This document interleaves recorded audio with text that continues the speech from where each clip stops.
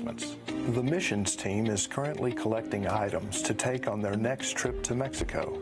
If you'd like to contribute, please pick up a flyer or check out our app or website to see the list of needed items. Thank you for your support.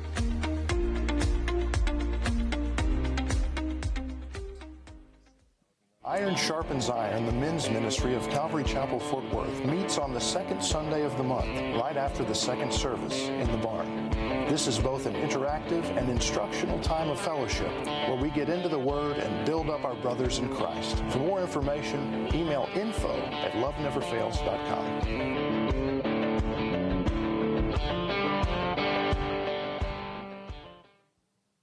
The Poema Community Awareness Outreach meets the third Saturday of every month from 10 a.m. to 1 p.m. All first-time participants will need to complete the mandatory one-hour training course before participating in the outreach. Training will take place at 9 a.m. in the barn. The link to register for the training and outreach is available on the app and website. For more info, please email Paul Koo at paul@loveneverfails.com.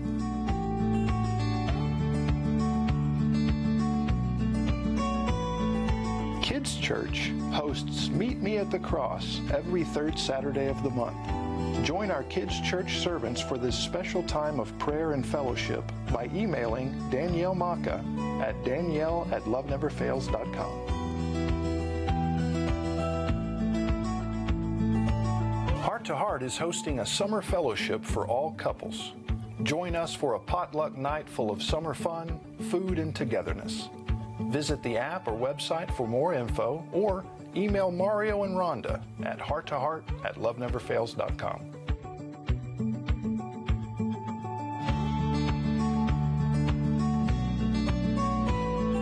The women of Calvary Chapel, from preteen all the way up to retired, are welcome to attend Mary and Martha at His Feet Fellowship. This is a summer-long study and potluck fellowship where the ladies will encourage, admonish, and spur one another on to good works as women in the body of Christ. The first fellowship is on June 26th in the cafe after the second service. Contact Liz at info@loveneverfails.com for more details.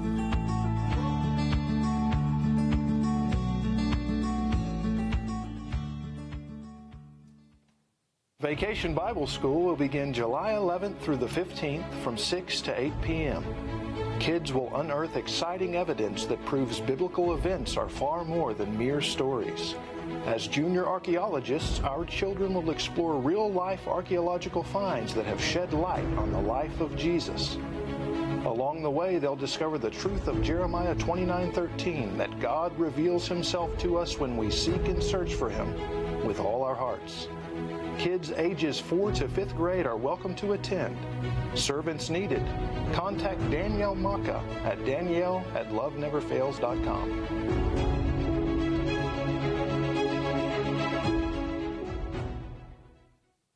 Thank you for your attention. Remember, you can get more information regarding any ministry and view all of our upcoming events by visiting our website or on the Calvary Chapel Fort Worth app. Have a wonderful day, and remember, love never fails.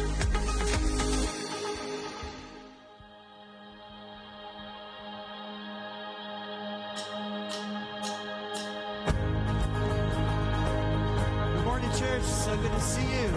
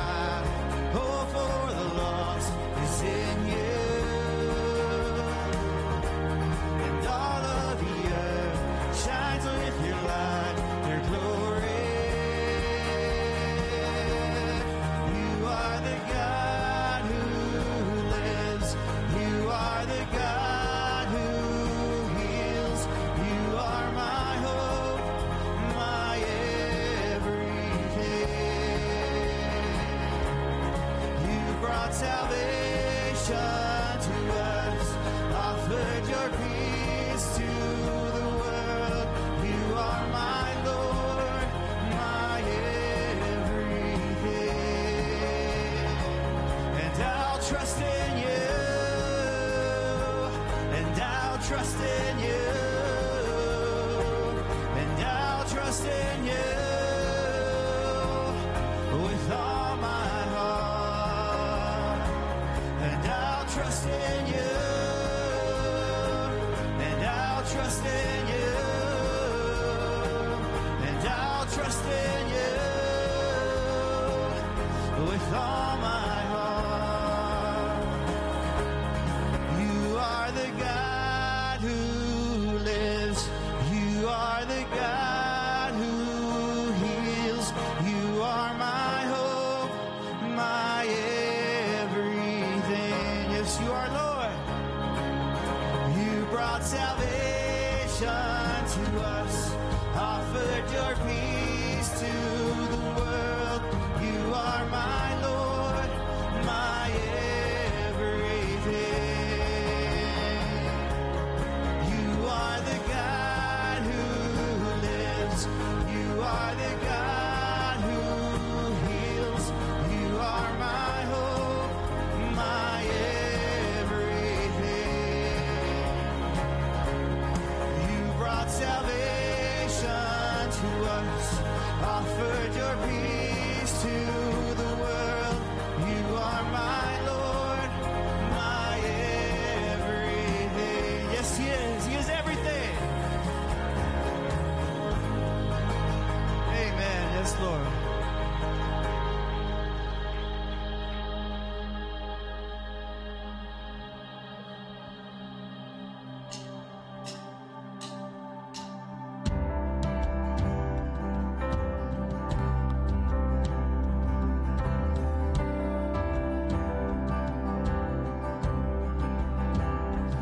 You are good when there's nothing good in me. You are love on display for all to see. You are light when the darkness closes in. You are hope, you have covered all my sin.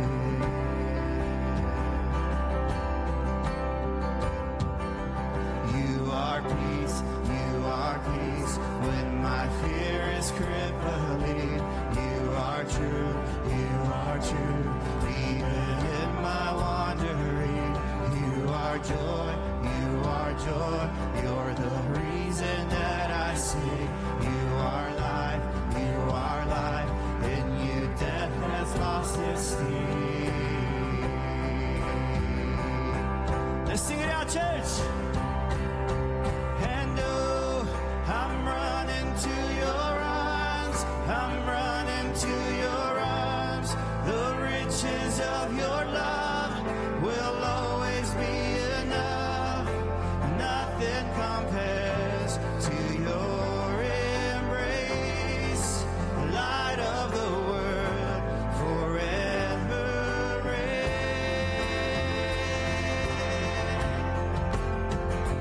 You are more than my words will ever say. You are Lord, all creation will proclaim.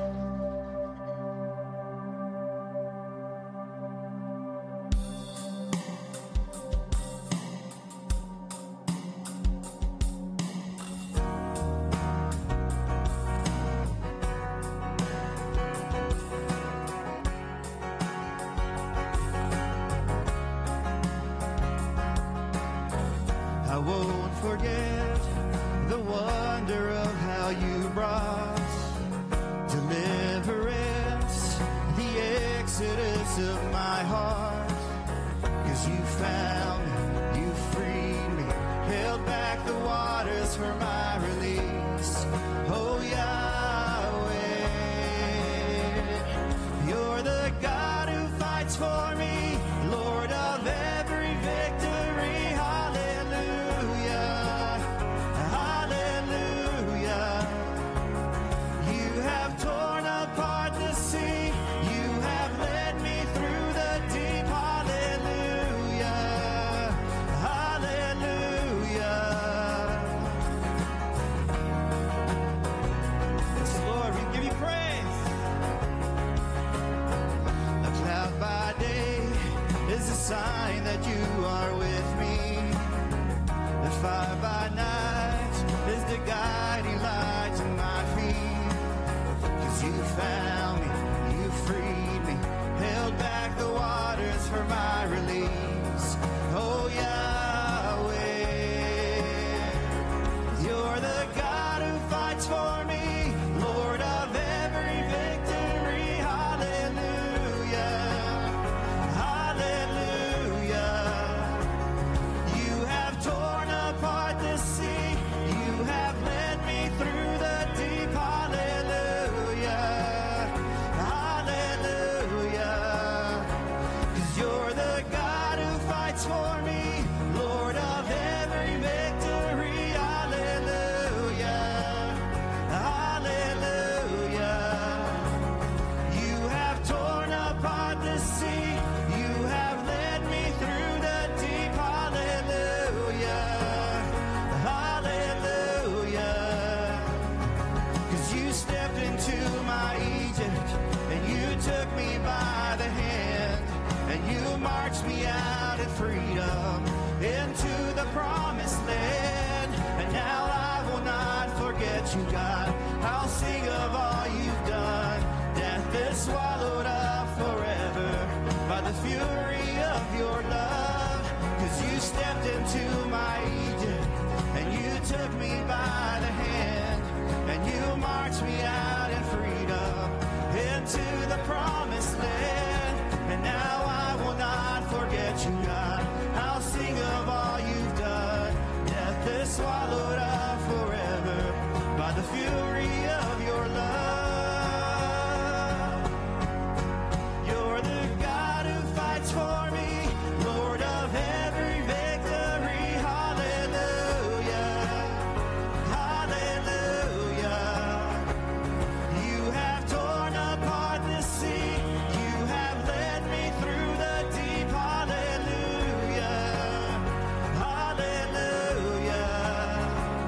You're the God who fights for me, Lord of every victory. Hallelujah, hallelujah. You have torn apart the sea, you have led me through the deep. Hallelujah, hallelujah. Yes, Lord, we give you glory. Amen. Amen. Well, church, you may be seated now as we worship the Lord this morning with our tithes and offerings.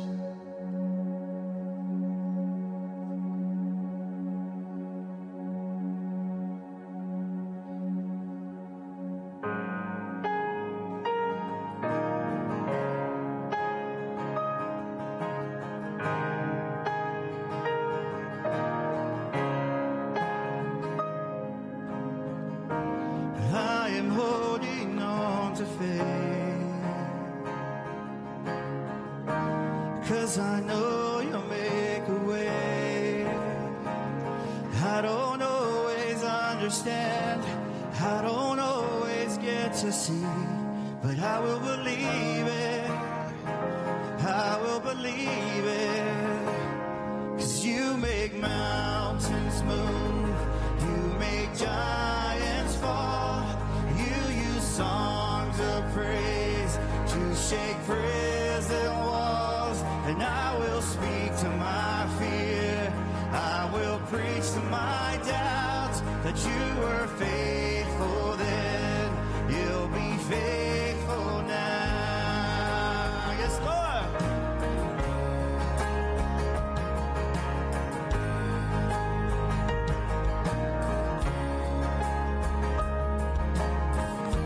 And I am standing on your word.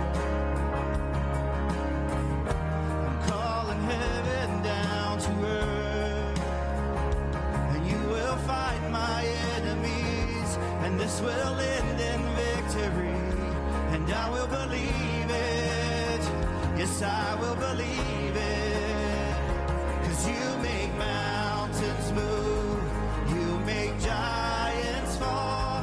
You use songs of praise to shake prison walls. And I will speak to my fear. I will preach to my doubts that you were faithful then. You'll be faithful now. That you were faithful then. You'll be, I know that I know. Yes, I know that I know. You never fail. Yes, I know that I know. You never will. And I know that I know.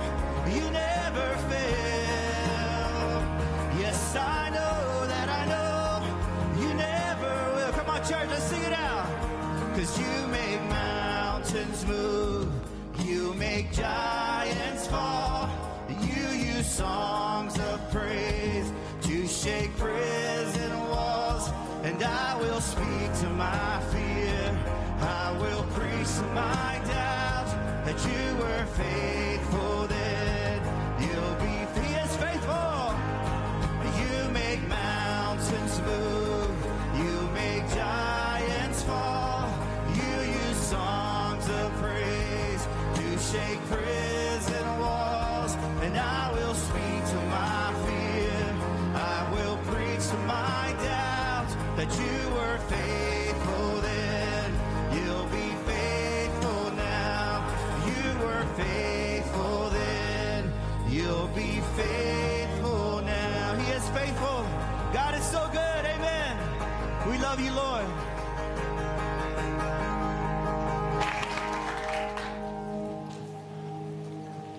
Good morning, everyone. God is good. Amen. Amen. Let's thank the Lord one more time. So good to see you. The Lord bless you. Welcome to Calvary Chapel this morning. Good to have each and every one of you. Those that are tuning in live, it is always a blessing to have you as well. And just a few words before we get into the Word this morning. I just had these, actually three things I need to mention to you. The first one was on the tent ministry, the prayer tent ministry, the update. Did you know that in the first 5 months of this year that 42 people have come to Jesus Christ? Amen. And actually, that number is incorrect because yesterday another one came to Jesus Christ. So that's 43 this year. Amen. So praise the Lord for that. Also, there's help needed. They asked me to announce this morning. A church member is needing help with her child who is autistic. Needs an extra set of hands so she can help, needs help around the house. During the day, just 4 hours a day, maybe 2 to 5 days a week. This is a paid position. You can call the church office and Berlinda will give you the information, the contact information on how to contact the individual. So with all that being said this morning, let's turn in our Bibles before we go to the Lord in prayer to 2 Timothy chapter 5. 2 Timothy chapter 5. And I want you to look this morning before we pray at verse 8. 1 Timothy 5, verse 8. But if anyone does not provide for his own, and especially for those of his household, he has denied the faith and is worse than an unbeliever. And the church says, let us pray. Father, we thank you in Jesus' name for the word of God, your word which is perfect truth. And Lord, your family, the family of God, your purchased possession, we all come to you this morning. Some of us, Lord, with deep hurts and deep wounds, and others walking on the mountaintops, others in the valleys. But Lord God, you know each and every heart. And Father, I pray this morning on a message that many have never heard before. Lord, let there be a move of your Spirit. Let there be a supernatural refreshing of your saints. Lord God, may we sense and feel your presence, the tangible presence, your presence, oh God, your holiness, your righteousness, your joy, your love. And Lord, would you help me this morning somehow to not stain or soil these 16 verses, for they are holy, O God. And may every heart be so willing to hear, receive, and then act upon the Word of God. Lord, we pray now also for all of so many of our family departing for vacations here at Calvary, Lord, with the kiddos and so forth. Let them have a wonderful time and bring them all back home safely. With all that being said, Lord, we ask it in Jesus' name. And the church says, Amen. We're in 1 Timothy again, chapter 5, beginning a new section this morning. Now, this morning we're going to talk about, actually the topic or the title of the sermon is, what is worse than an unbeliever? Let's say that together. What is worse than an unbeliever? Now, who said Democrat? No, I'm joking. I'm not political at all. You know, I'm not. No, it's just you have to have, a merry heart doeth good like a medicine. Amen. But here's what I want you to think about this morning. Timothy is a young man. He is reestablishing, he is rebuilding the church at Ephesus according to Paul's commands. How would you like to be a 33, 34, maybe 35-year-old pastor, unmarried, and you are walking into a church like Ephesus that is full of all kinds of problems? Paul he says, Timothy, you have to go there and you have to command these false teachers the sum that they teach no other doctrine. Remember, they were leading the people astray with fables and myths and fairy tales and genealogies and so forth. He says, Timothy, you've got to reinstate prayer into the church. They're no longer praying. And not only that, I want you to elevate the women to their rightful place. They're not being taught the Word of God, and I want them being taught the Word of God. And not only that, the leadership stinks. Now, Paul didn't say stinks, okay? In case you wanted to email me on that. Okay. He said, listen, you have to reestablish godly leadership in this church. And not only that, they are giving heed to doctrines of demons and deceiving spirits. So would you say that Timothy had his hands full? Yes. Okay. Remember this too, that no other epistle gives us, 1 Timothy gives us the most comprehensive instruction on church organization and church leadership in the entire Bible. A matter of fact, what is found in 1 Timothy is not even found in other epistles. Okay, so we have more information here. But this morning, as we look at this, remember that the theme of 1 Timothy is found in chapter 3, verses 14 and 15. And Paul writes unto Timothy and reminds him and tells him how he ought to conduct himself in the house of the living God, which is the pillar or the foundation of truth. Amen? Okay, now that we all have all of that under our belt, now we're going to move into another topic. We're going to cover a few verses about our relationship with one another, and then we're going to cover a topic that is rarely preached from the pulpit on a Sunday morning, and that is the topic of what is a real widow and so forth. So with all that being said, just a statistic here. It says there are 13 million widows in America. 800,000 are widowed annually, and most are under the age of 55. This morning, we're going to be talking about what is worse than an unbeliever from our scriptures. And let me say this and preface it before we get into the word this morning. Unless you have belonged to, let's say, a Calvary, okay, all your life or whatnot, maybe a different type of denomination or something, it's probably, if you haven't been in a church that teaches through the Bible, you then have probably never heard a sermon on widows, okay? Especially, again, on a Sunday morning. And here's the deal that I'm so amazed by, and that is this, that when Paul writes this letter, in all the verses that we have in 1 Timothy, do you know that the verses, this section before us right this minute, is the longest single section of this entire letter? There's 133 verses in Timothy, okay? And Paul is going to give 14 verses, or over 12% of them, to his concern about widows. Isn't that amazing? I mean, think about it. Wouldn't you kind of like to have known a little bit more about doctrines of demons, deceiving spirits? Do you think you would maybe like to have known who the some were who were teaching the false doctrine? Are y'all with me? Okay, but he doesn't do that. Now, those who say that Paul, was anti-women, that's such a horrible rap that Paul got. Paul loves women.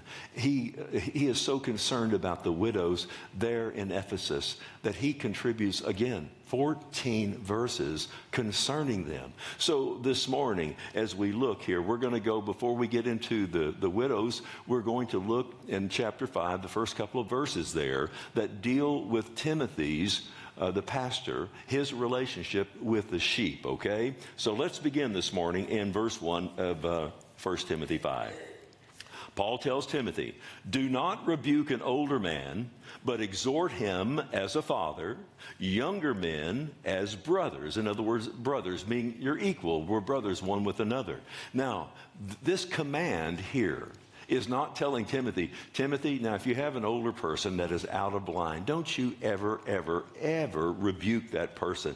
That's not what this is saying at all. The other thing is, too, when it uses the word older man here, it's not talking about like the elders, the office of the elder. It's talking about an older person, an older man. So what is Paul telling Timothy? He's telling him, he's giving him a word, this don't rebuke, only found here in the New Testament. And the word rebuke in the Greek literally means this. It means to strike at. In other words, to strike at an older person by being very, very harsh or using loud, violent, cruel words or language and so forth. So Paul tells Timothy, don't ever, ever do that to an older person. Don't ever speak to an older person like that. He says, but I want you to exhort them, meaning parakaleo, to come alongside of that individual. Even though they could be mean, they could be doing something horrible in the church, he says, if he's an older man, you come alongside of him. That's tenderness with love. And look what it says. You treat the older man as if he were your own father. Well, that's good advice, isn't it? Matter of fact, that's a command. Amen. You know, the Bible tells us this. He commands all believers. Listen to this. Leviticus 19:32. You shall rise before the gray-headed. And that's me. And it says, and honor the presence of an old man. And fear your God, for I am the Lord. You know, most of our kids today, you know, in the church, I think they probably treat the older people with some respect. Amen? But there are those that are young people that treat older people really bad. You know, because, you know, what happens is that, you know, like sometimes when I go out and I have to go do, I have to, you know, I don't know if y'all know this, I can barely hear out of this ear, okay? It was in the war. So I have to lean to hear you. And so I notice like the waiters, young waiters, it's like they want to say, can you not hear me? No, I can't, you know? But you don't have to be rude about it, you know? But I would never do that. But, you know, what they don't understand is that when you're kind of slow getting up or slow, like, you know, if you go to, like, Cane's. You ever go to Cane's? Raising Cane's? Don't go there. I went there one time, and, you know, okay, here they have a person standing out there, right? And to take your credit card, right? Okay, well, I've had my credit card, and they're holding it, and I'm trying to put it in, and I'm shaking. And so they just look at me, and I'm saying, Why don't you do that for me, okay? I mean, that is just a tiny little slot, No. Now, he says here, now concerning older women, it says, here's how you're to treat them. Older women, Timothy, as mothers, and younger women as sisters with, watch this, with all purity. What does that mean? Well, that means there's a possibility that, Timothy, you might happen to look upon your sister as not a sister. Does that make sense? And so forth. So mothers, I remember years ago, I'm not going to tell you who it is, but she was a member here for many, many years. At least once a month. That's when my office used to be up there in the holy booth up in the top. And at least once a month, she would call, I need to talk with Pastor Bill. And so she would come up and we would talk. And she was very, very old and very sweet, very kind. And she would lecture me on being a pastor, on what I needed to do, what I needed not to do. And it was okay. And so I would sit there for an hour. And sometimes she would scold me. Sometimes she wouldn't scold me. And it was just like my mother. And I treated her just like a mother. Although I was glad when she finally left, but... Do you understand? See, thank you, brother. So anyway, that's the way we're to treat one another. Even Paul the Apostle, he was, when he wrote the Magna Carta of the New Testament, Romans, in the 16th chapter, the 13th verse of Romans, he says to Rufus, chosen in the Lord, greet him and his mother, who is mine. So Paul was talking about, your mom is just like my mom, and I love her so. So this, though, was just not for Timothy, these relationships that we just talked about. This for the entire family of God. Listen, did you see the words again? Father, mother, brother, sister. Are those family words? Yes. Are we the family of God?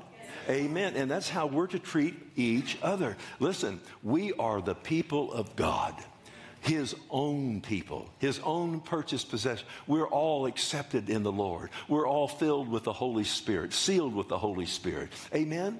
Our names are all written in the book of life, God's book of life. We are his family. And not only that, listen to me, we're the church of the living God, but more and more than that, we are the body of Christ. And guess what? The head of the church, he governs the universe through us, the body of Christ. Now that is an unbelievable position, amen? And we should be loving one another, caring one another in this body, treating one another the way God would have us to do. The Bible tells us in 1 Corinthians 12:25, it says this, there should be no schism or tearing apart or division in the body, that the members should have the same care for one another. For if one member suffers, all the members suffer. And if one member is honored, all the members rejoice with that individual. Amen? We are the body of Christ. We're members one of another. We're members of the Lord. And here it comes now, our sermon for this morning. It says, honor widows who are what? Who are really widows. Sometimes I want to say, now, Paul, listen. You honor widows that are really widows. Is there a difference? A widow is a widow. Amen? A widow is a person, who lost the person that she loves, that she spent her life with, who wanted to continue to spend her life with. And Paul says, you need to honor those who are really widows. And I'll get into that in a moment. So when we look at that word honor, it means to give aid to. It means to care for. Paul is talking to Timothy. He's talking to you. He's talking to me. He's talking to the church. He says, you are to honor, you're to care for real widows. What is a real widow? It is one who is left alone, without any human support, no husband, no children, no family, absolutely nothing. Paul says, now that is a real widow. Now, the thing that we need to see here is this. In the first century, women had no rights at all. Can you imagine your husband dying and no one taking care of you and so forth? Most women then who were widowed, they ended up living on the streets, living in poverty, and they were begging. Do you understand? But even today, in most of the world, not thank God in America, I don't know how many, but I know this, in the majority of the world, widows, man, they are living in horrible poverty. And there's no one to take care of them. And so Paul, he's lifting the women to their rightful place and so forth. So you got to take care of them. Listen, the Bible has so much to say about, say, widows, orphans, and so forth. Let me just give you a few scriptures of what God the Father, his love that he has for them. It says in Psalm 68:5, it says that God is a defender of the widows. Deuteronomy 27:19, God says this in his word, cursed is the man or the one who perverts the justice due the widow. In Exodus 22:22, you shall not afflict any widow. If you afflict them in any way, God says, and they cry out to me, I will surely hear their cry.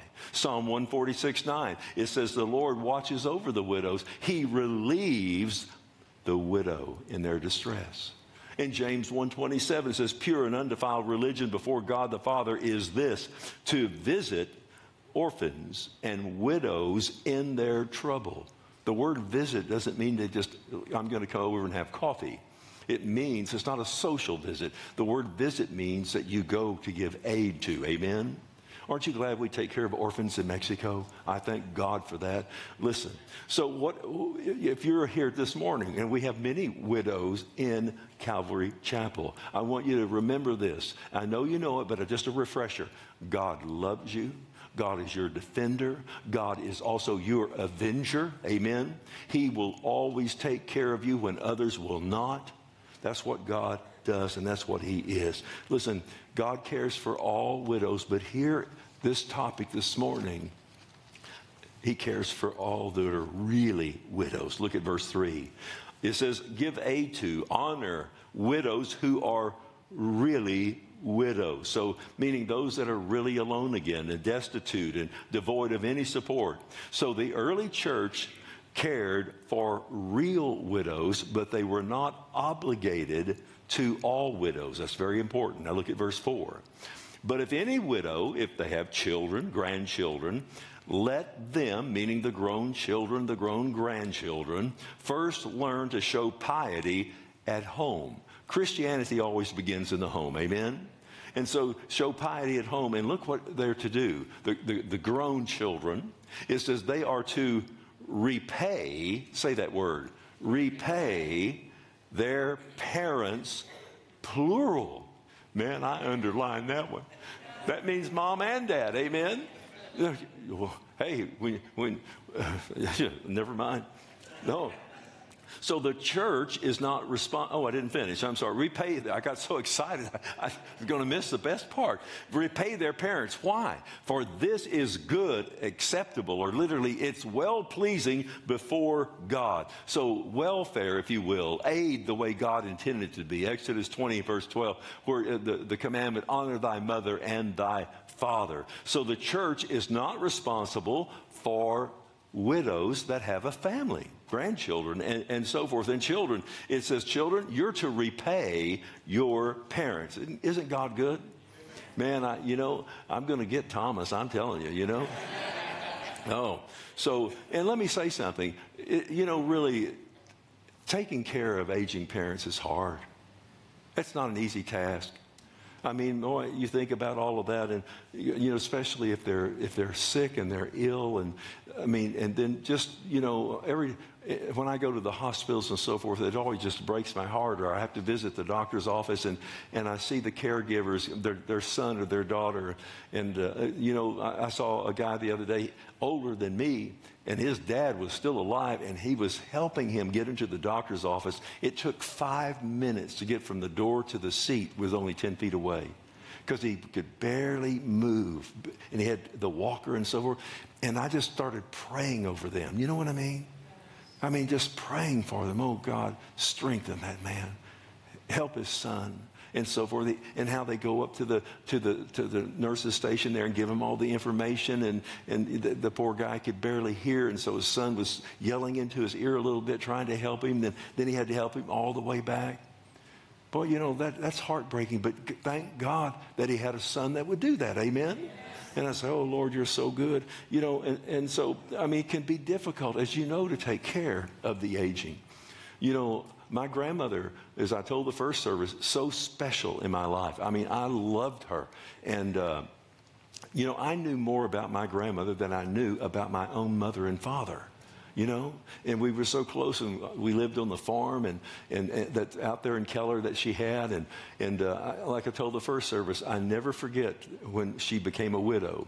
I was 6 years old, and I was in the living room of that farmhouse, and my grandfather, his name was Woody Thomas Pierce, and he was sitting in this big red chair that was where he sat. He had his little place to put coffee, you know, and back then they drank coffee, you know, they poured it in the saucer and drink it. Does anybody remember that? Thank you in the back row. Because they did. And, you know, I'm going to talk to y'all. And so, anyway, my grandfather had just had a terrible operation, and he wasn't fond of doctors, and he was a tough old man. And he sat down, I'll never forget it, and my grandmother called him Dad.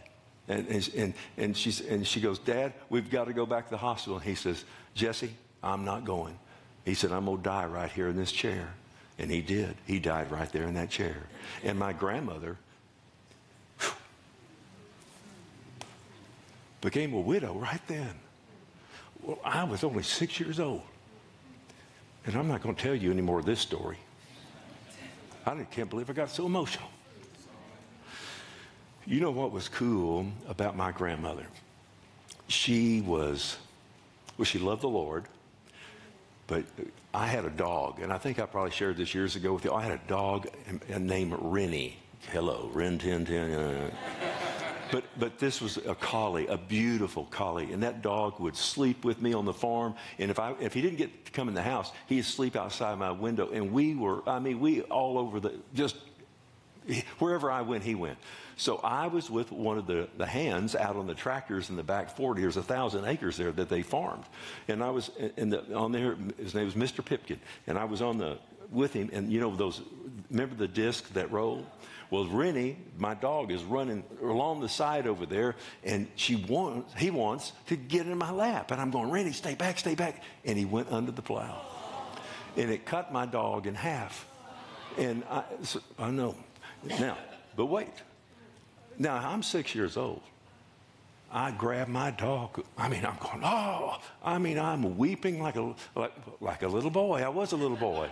I ran all the way back with my dog from the back 40 to the farmhouse, screaming for my grandmother. She came out on the porch just as calm as could be, looked at me and said, lay your dog down, Billy, right there. I laid him down. She went in the house, got some water.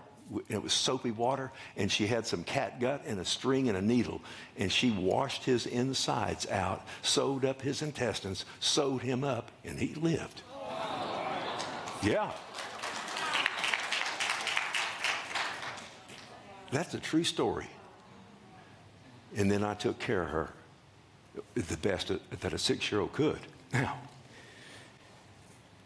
it says here that we just learned that the widow's grown children, they have a responsibility to their parents. In other words, your parents raised you. You know, today we could say they put braces on your teeth, you know, and they did this and did that. They bought your clothes. They put you through college and all. You know what I'm saying? They raised you. So God says, now you take care of them when they get old. They didn't say that's going to be easy. Amen? But he said, that's what I'm requiring you to do. See, the honor thy mother and thy father is still a commandment. Amen? And not only that, did they have pensions back then? Did they have retirement back then? Did they have Social Security back then? No, they had absolutely nothing. So, you know, there's a Dutch proverb that says this about kids raising their families or taking care of their family. It says, it frequently seems easier for one poor father to bring up 10 children than for 10 rich children to provide for one poor father. Or we could say, or one poor mother. Amen? Now, Jesus, you know what Jesus did on the cross? As he was bearing the sins of the world. Do you know he talked to two people. He leaned over and he talked to the thief on the cross. Amen? Today you'll be with paradise with me forever. And then he talked to someone else. He looked down and he says, Mother, Mary, Mother, behold thy son. And it was John. John, behold thy mother. And from that hour, it says that John took Mary into his own home. Can you imagine our Savior on the cross bearing the sin of the world, and yet his mind and heart was on his own mother. She was a widow. Joseph was not alive. But I wonder why Jesus didn't say to his half-brothers and half-sisters, why don't you take care of them? Isn't that interesting? And there's no answer. We have no answer, but I would love to know why. Now, so Jesus cared for widows.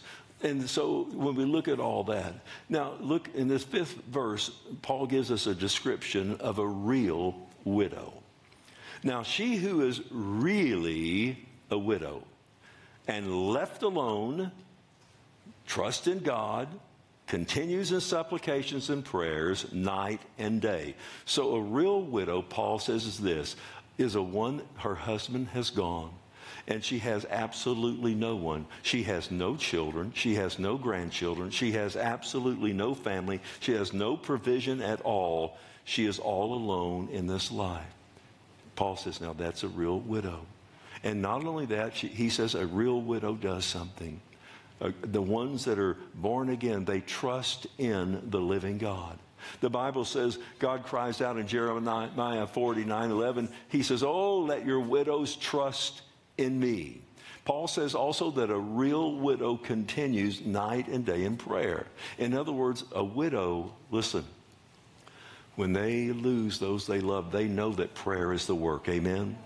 Boy, they do. And they're praying night and day to the Lord.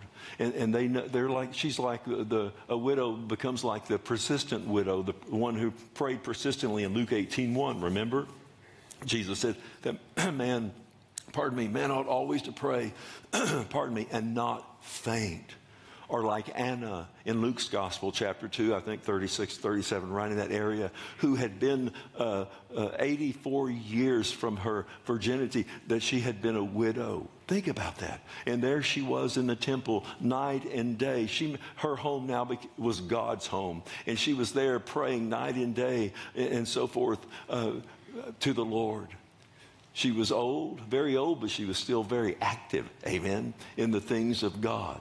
And so Paul says also, but in verse 6, he says, but listen, Timothy, he says, but she who lives in pleasure, that means living the fast life, indulging and so forth, is dead while she lives.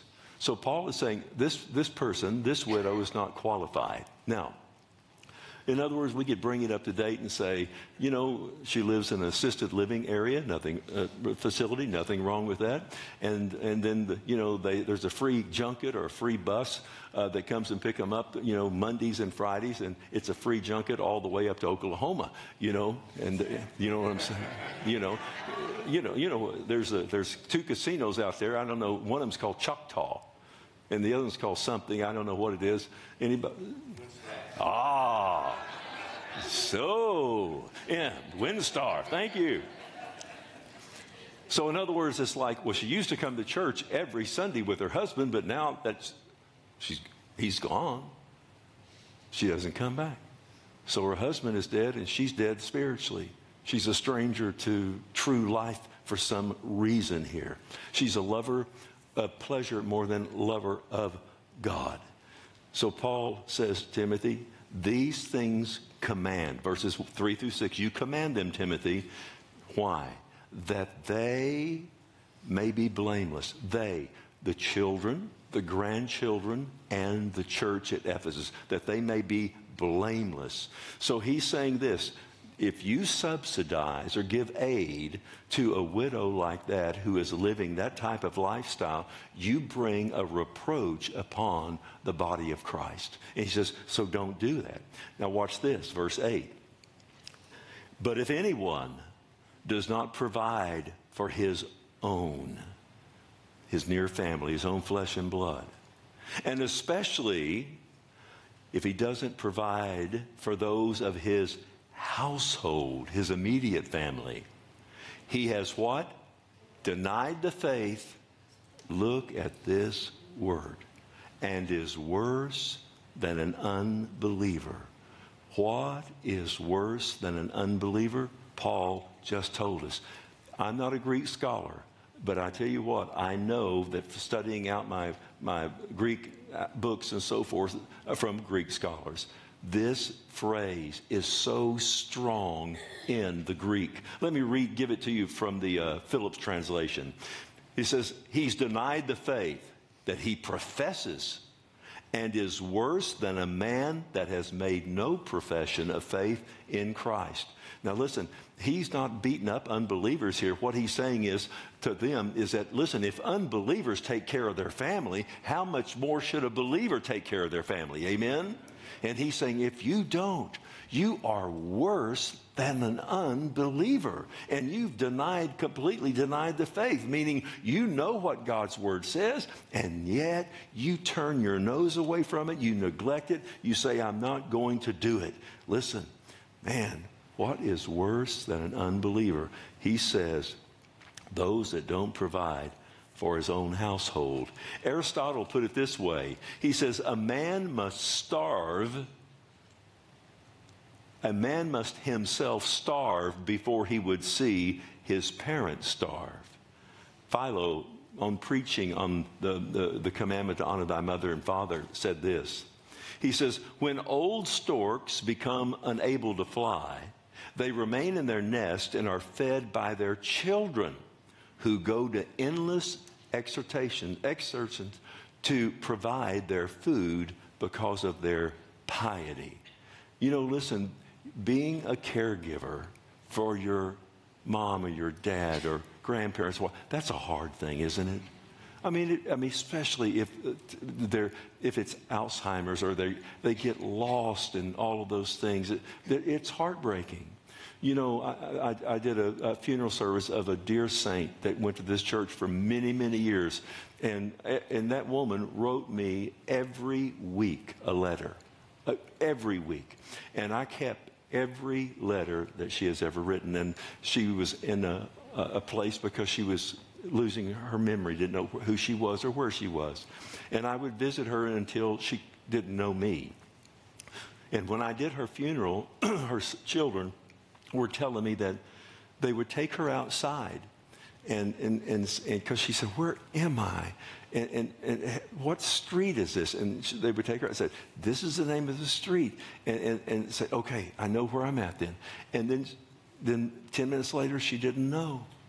And she could just wander off outside the door. Loved one, that's hard. Do you understand? It's challenging. I mean, boy, and none of us want to have to go through heartache like that and so forth. But can I tell you, it's whenever we start becoming a caretaker, it means that not only is it hard on the caretaker, it's hard on those being taken care of. No parent, no mother, no father, no grandmother, no grandfather, they don't want to lose their dignity. Amen. Not only do that, they don't want to lose their independence. Boy, that's the worst thing. My sister's 91 years old. The only prayer I pray for her is the one she tells me. I never want to leave my home. This is where I want to die. I never want anyone to have to take care of me. I never want to lose my independence. She's still independent right now. Just even though she's gone through the cancer and so forth. Yesterday she went and mowed her yard. I said, Joanne, you got all this money in the bank. You can't take it with you. Hire somebody to mow that yard. Don't you tell me what to do, Billy. Yes, ma'am.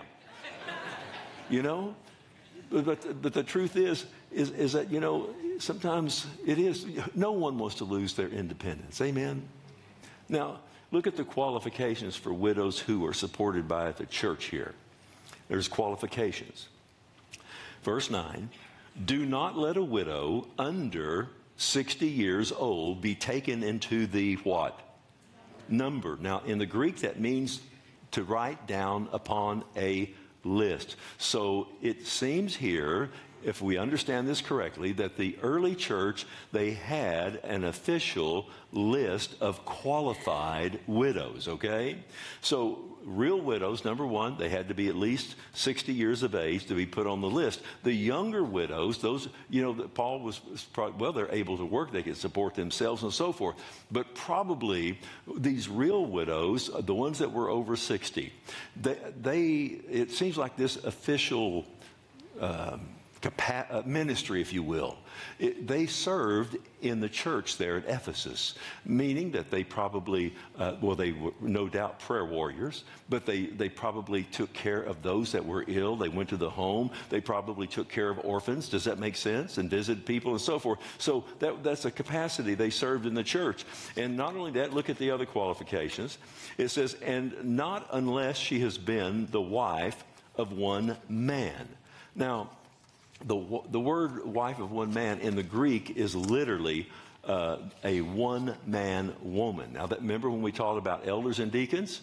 The exact same thing, the exact same requirement. So it's not referring to marital status here. It's referring to their conduct. In other words, she didn't chase other men. She was devoted to one man. Amen?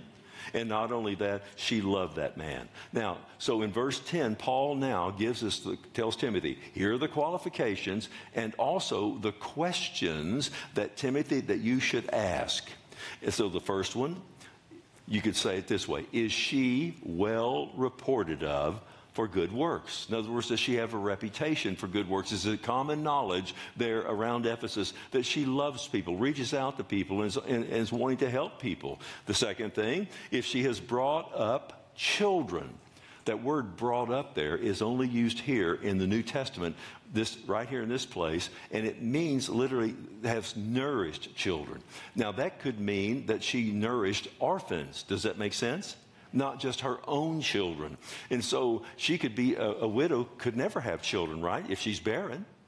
Are y'all with me? Okay. And so nevertheless, so that wasn't going to remove her, exclude her.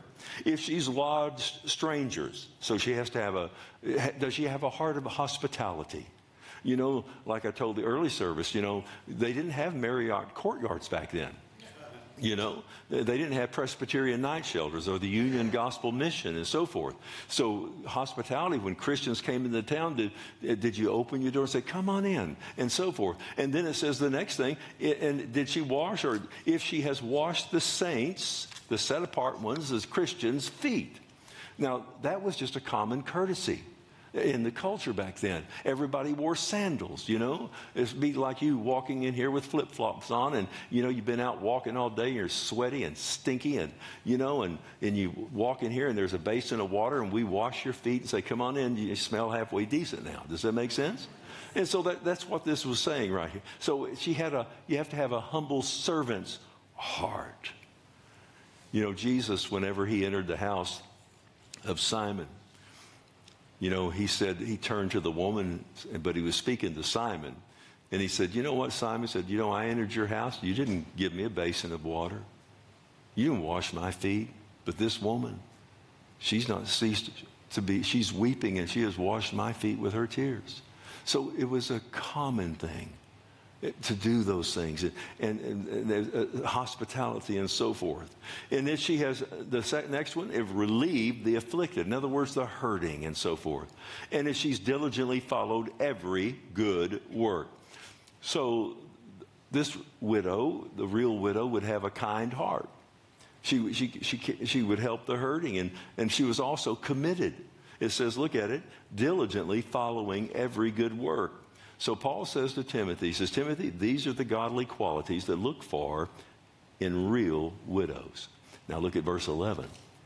He says, but refuse the younger widows. In other words, don't put them on the official widows list, if you will. And the reason, for when they have grown when they have begun to grow wanton against Christ, they desire to what? Marry. So the word wanton, which is only here in the New Testament, it means when they're lonely. Come on, a younger widow would be lonely, amen? And even an older widow, all right? And so whenever they have this, they're desiring intimacy. They're desiring to be loved. They want a home.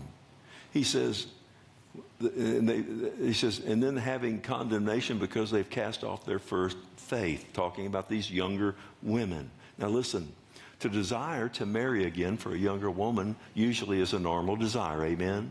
So what is Paul saying here? He's saying whenever they cast off their first love, he's talking about the widow's pledge. The word there, it literally would be an oath that they made, saying, yes, I want to be taken in on the official list, and my oath is this: I never want to marry again. I'm going to remain a widow, and I'll be working there at the church. Does that make sense? Amen? Okay. And then he says this. And besides, they learn to be idle, speaking about the younger widows, meaning they have too much time on their hands and so forth, because they don't have any financial worries, he says. And look at the result. They wander about from house to house, and not only idle, but also gossips, busybodies. In other words, they meddle in other people's business. But this next one, saying things which they ought not. One translation is, for saying things, is dangerous tongues. Oh, saying things that they should not say.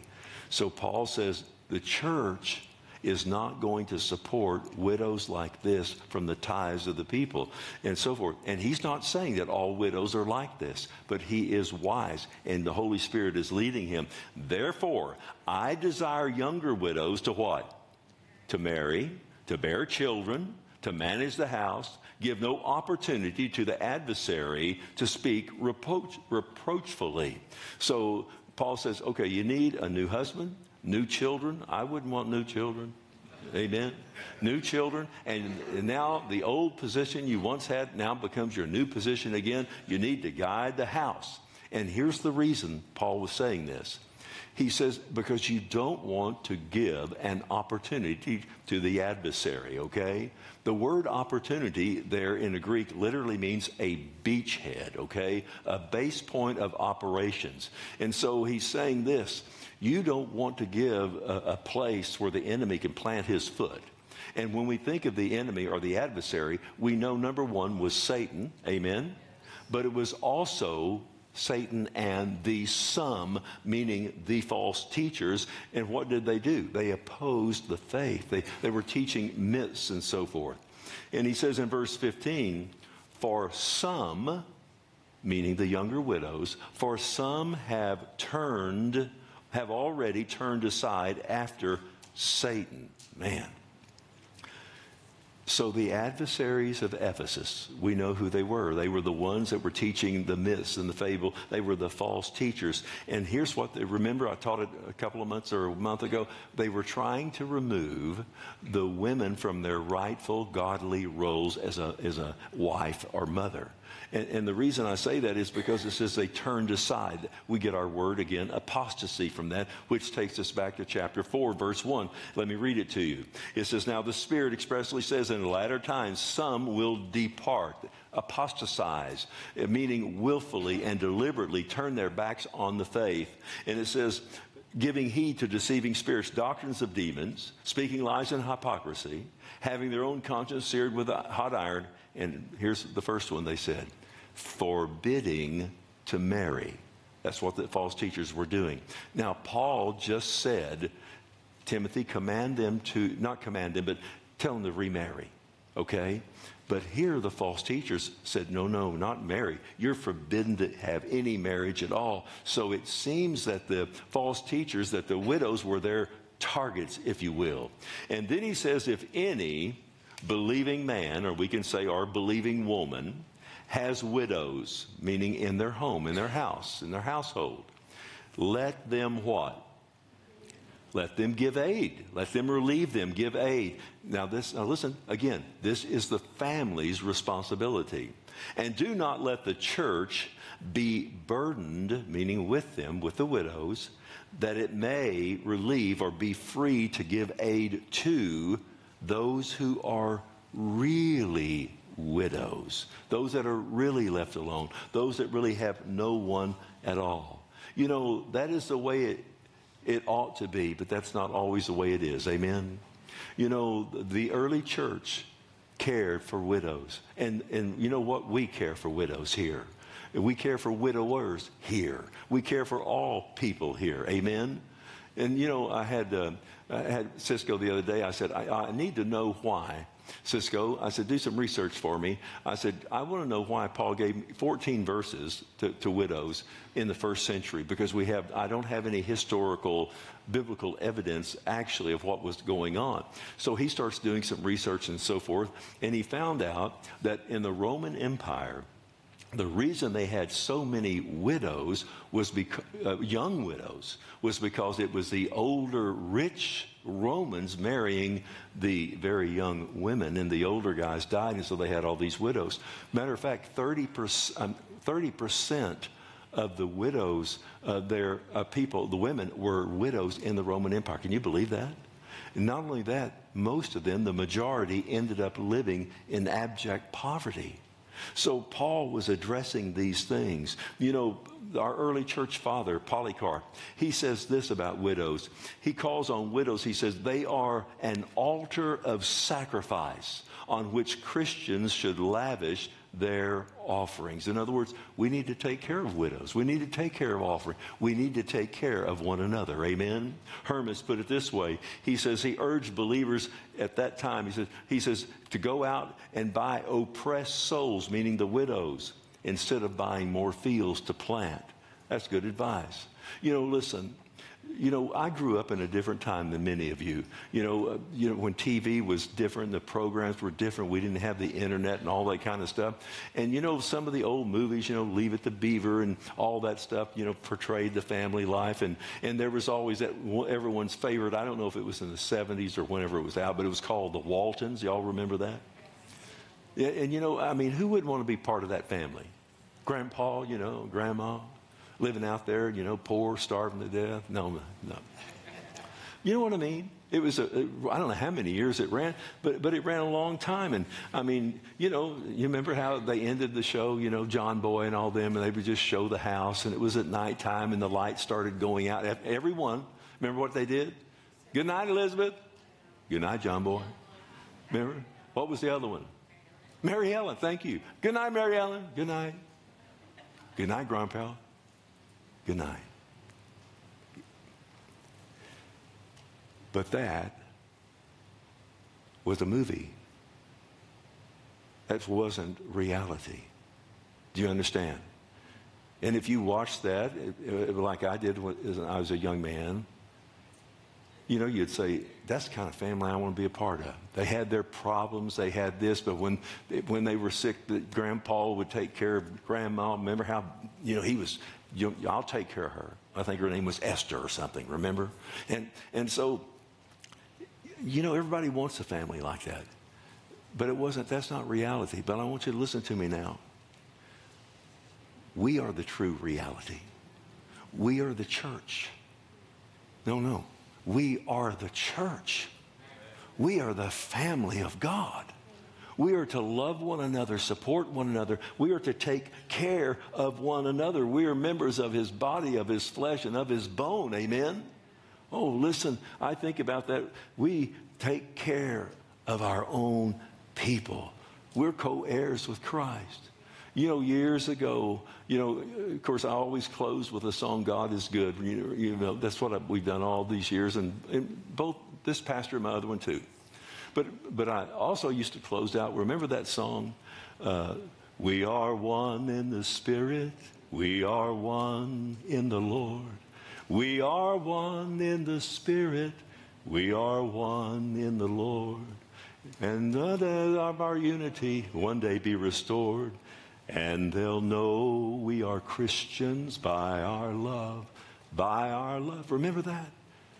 You know, the world will know us by our love. We are to take care of one another. And I can tell you this, for 30 years in this church, we take care of our own. We take care of those that have truly hurt. Listen, I can tell you times I could go back and say, and I won't mention his name, he was a fearless servant, silent servant of the living God. Back when we had our playground behind the building, I would go back there and I said, "What are you doing?" And he had his paint out and he was painting all the steel, and he was always doing something. And he was a financer. He would go in and take buildings, companies that went bankrupt, and they'd call him to come in to resurrect them. And he made good money, and that's what he did for a living. One day he came up to my office up there. He came up often. And he says, "I've got a big job in Hawaii, man. Bill, I'm going to be gone. Probably going to stay and retire there." I said, "Okay." I said, "Man, I'm going to miss you, brother. You've been such a blessing to this church." But I didn't feel comfortable about it. And so he left.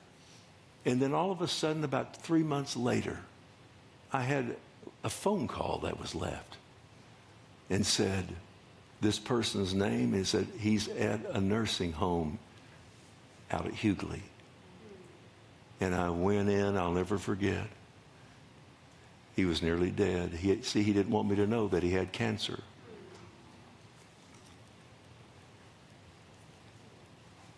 So I go into the area. God, what a sissy, Bill. Straighten up. So I go in there. I finally find him.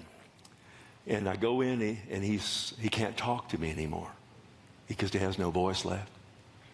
And he only was hours away from going home.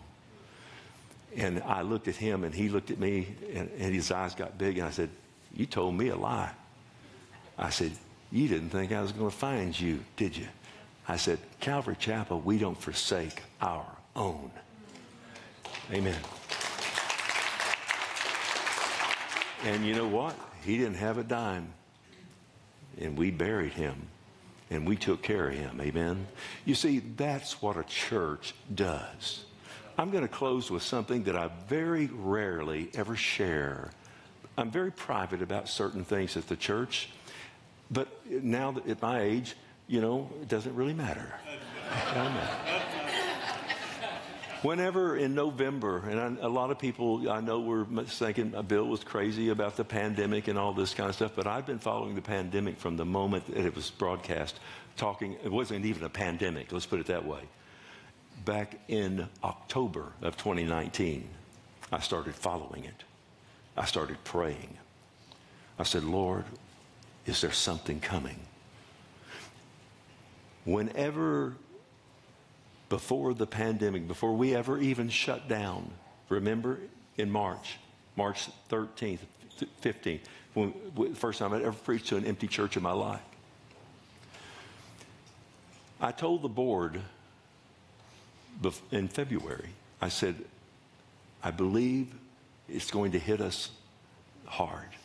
And I said, "I don't think we're prepared. I think everybody thinks just nothing."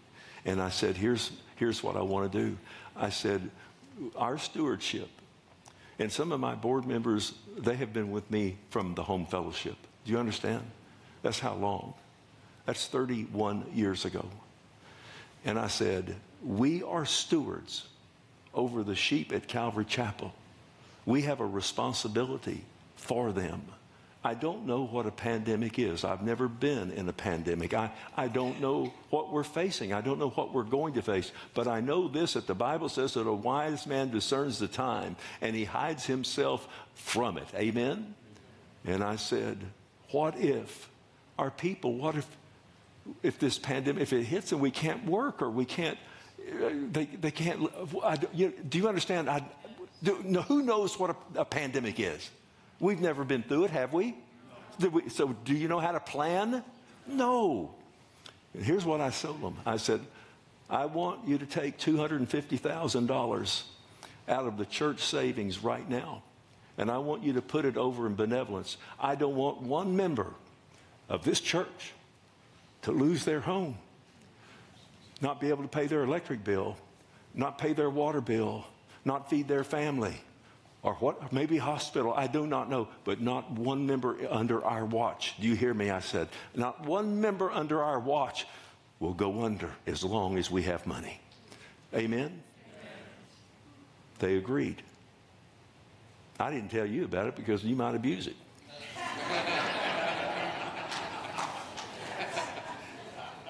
Amen. And you know what God did? Didn't spend a penny. He provided everything because God cares. Now, I was very reluctant to share things like that, but I said it for this because it's timely with what we're talking about. We love you. We care for our own, and you do the same. Father, we thank you. We praise you. There's no one like you, and we give you the glory. We give you the honor. We give you the praise. Oh, you are holy. You are righteous. You are just. You are good. You are God. And we praise you in this place. Oh, God, we praise you in Jesus' name for who you are and how much you care for us, the sheep of your pasture. Bless every widower, every widow. And let them know that they're loved in this place. In the greatest name in the universe we pray, in the name of Jesus. And the church says, amen. Let's stand to our feet. Amen. God is good, isn't he? Aren't you glad you came to church this morning? I am. I'm glad you came. The Lord is good. If you're visiting for the first time with us, listen, I'm going to depart to the Welcome Center. And there's a free gift over there. I'd love to give it to you. Love to meet you. If you need prayer, Jesse's going to close us out with song, and there'll be people here to pray with you. Men, don't forget, today is the men's fellowship. If you care to attend, I'll be teaching in the barn, and probably be there in 15 minutes. So that's all I have. God is good. God is so good. God is so good. And God is so good. He's so good to me. And I love him so. And I love him so. And I love him so. He's so good to me. Yes, we love you, Lord. God bless you, church. We love you so much. Be safe.